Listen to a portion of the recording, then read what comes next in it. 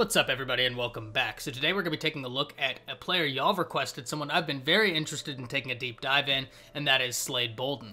You know, with Alabama set to lose yet another 2 wide receivers to the first round of the NFL draft, it is going to be incredibly important that some of the veteran guys step up, and one of those guys could be Slade Bolden, even with the incredibly stellar wide receiver class Alabama just signed. But before we take a deep dive into Slade Bolden, I want to hear from y'all, so hop down into the comments and give me a Y for yes or an N for no. Do you believe that Slade Bolden will be able to fend off some of these newer guys coming in and be able to retain a position at slot? And let me know why. Guys, if you're new here, go ahead and subscribe to the channel, as I'm on my push to 2,000 subscribers and I do constant college football content, whether it's film analysis like this or general talk style videos, and I'd love to have you along for the journey. If you enjoy the video, drop a like and comment down below, because likes and comments go a long ways in helping channels like mine get picked up by the YouTube algorithm. But with all that being said, let's hop straight into it. Slade Bolden has a really unique skill set, and he got the lion's share of his production after Jalen Waddle's injury. And in a play like this right here, this was something you saw a lot from Slade Bolden and Sark.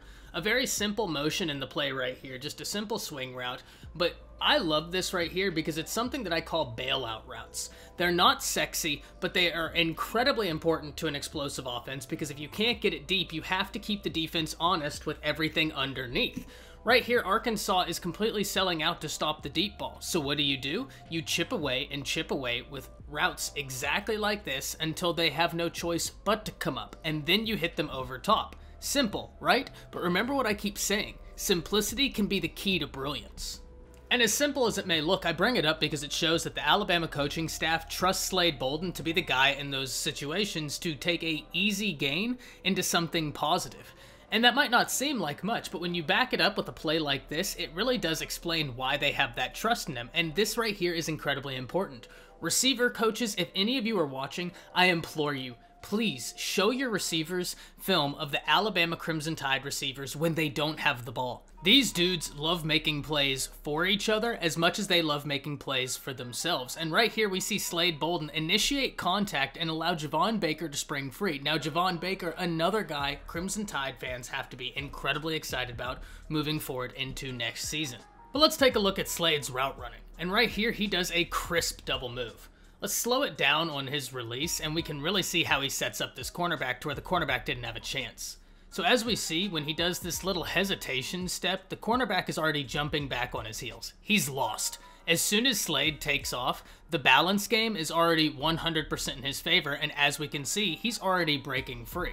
If he wanted to, and if he didn't have any safety over top, Matt could have hit him for a touchdown all day, every day. And remember what I said earlier about lulling a defense to sleep with the underneath as we take a look at this in super slow motion. Right there, it's already lost. Slade Bolden has won this battle, as the corner could have been anticipating another underneath, and it's done. Okay, but that was Kentucky. How about against Florida? Well, right here, he sets up this corner and once again just beats him. Now we're going to take a look at this and even stop it to draw it up. So right here, we're going to see that Florida's in straight man-to-man, and the guy I have highlighted in red is going to be the blitzing linebacker coming across the formation, and Slade Bolden sees this, so he knows that the middle of the formation is wide open. And given that it's man, we can probably guess that the DB is looking to put hands on Slade coming off the line, and Slade knows this, and he's very smart in his release. What he does is he drops his left shoulder, which forces the cornerback to initiate contact on the outside, almost on Slade's back. And if you think about that, what he's doing is pushing him to the middle of the field, which is where Slade is already going. Slade forces the cornerback to initiate the contact in a way that will only help him get open further on into the route, and that's exactly what it does. It puts the cornerback off balance from the get-go and puts him in a chase position, so that way when Slade actually breaks on the slant, he just creates even more separation, all from the cornerback's initial mistake. It also helps when you have Devontae Smith at the bottom of the route completely break off a corner so that the safety has to account for him. I mean, my goodness, if it wasn't enough that he just beat them all day, even when he didn't get the ball, he was just sunning suns. But in all seriousness, let's get back to Slade Bolden, and I want to end it with the Tennessee game, the game he came in relief for Jalen Waddle, because he showed a lot of really interesting things there, especially against zone coverage. He is deadly against zone. And I'm not going to lie here, I'm going to go out on a limb because I'm not 100% sure what route Slade is running here, but based on everything that is happening, it looks to me like it's an option route where they're allowing him to make a decision about where he's breaking in the route depending on the coverage. And this is something you see a lot from Slade. He'll find the open area, and he's really, really good at that, which is going to be super important with a brand new quarterback and some new pieces along the offensive front. And remember what I said to start off this video, that they'll utilize Slade in a multitude of ways, just like this right here, where he starts off in the backfield next to Mac Jones and then finds himself splitting out wide on a motion. And look, even though this play doesn't work, you gotta love this design, and this is something I think that Alabama will keep with Bill O'Brien because it's an easy completion for the new quarterback. Slade is a very smart player who the Alabama coaching staff trusts. Look, they wouldn't have put him back on punt return if they didn't trust him. Slade just needs to work on his ball security, but other than that, he's a super important piece for a new quarterback because of how smart he is in getting open.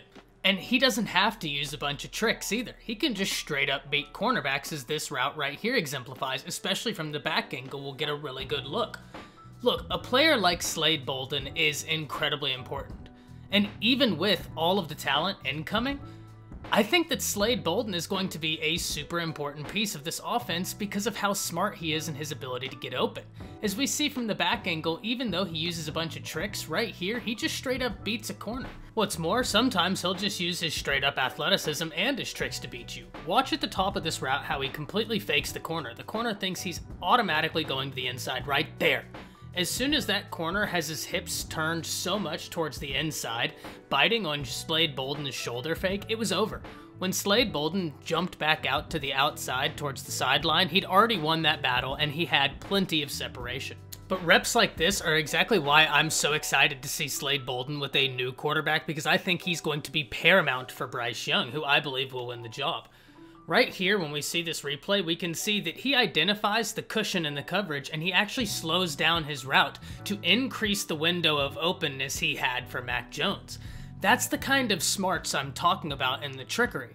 Seeing that he had a window of openness and slowing down his route just long enough so that Mac could make an easy throw. That's the kind of stuff that is huge for a new quarterback. There's really only one thing Slade Bolden needs to work on, and it's something I think that can be easily fixed, and that's his fumbling. But on this rep right here, it kind of exemplifies the good and the bad.